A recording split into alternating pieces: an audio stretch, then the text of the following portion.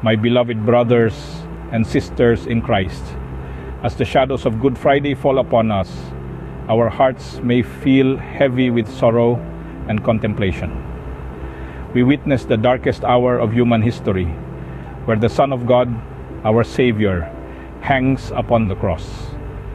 Yet even in this profound darkness, a glimmer of eternal hope remains. Today, we are called to reflect on the immense sacrifice of Jesus Christ. His boundless love for humanity led him to endure unimaginable suffering, to become one with our pain and brokenness. In this act of ultimate selflessness, he reveals the depths of God's mercy and the promise of redemption for us all. As we, the elderly and grandparents of the Philippines, contemplate the cross, we may be reminded of our own trials and tribulations, the burden of years, the loss of loved ones, and the challenges that accompany aging can sometimes feel overwhelming.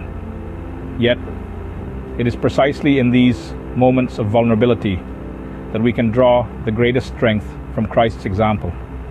The cross, a symbol of suffering, paradoxically signifies the ultimate triumph over it. Amidst pain, Jesus offers us forgiveness. In the face of despair, he shows us the path to eternal life. As we age, let us not succumb to bitterness or resentment, but rather embrace the transformative power of Christ's sacrifice.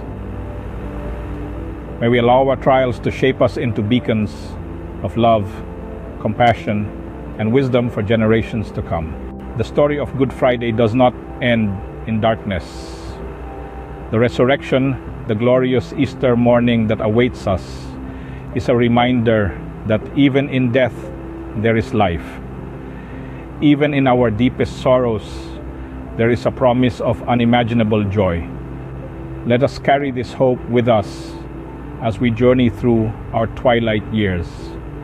May we be a source of light and inspiration for our families and communities, living testaments to the enduring love and grace of God.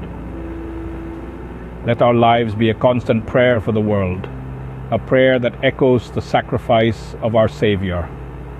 My dear friends, as we await the glorious Easter celebration, let us fix our eyes on the cross and find renewed strength, purpose, and peace. May God bless you all in Christ's love.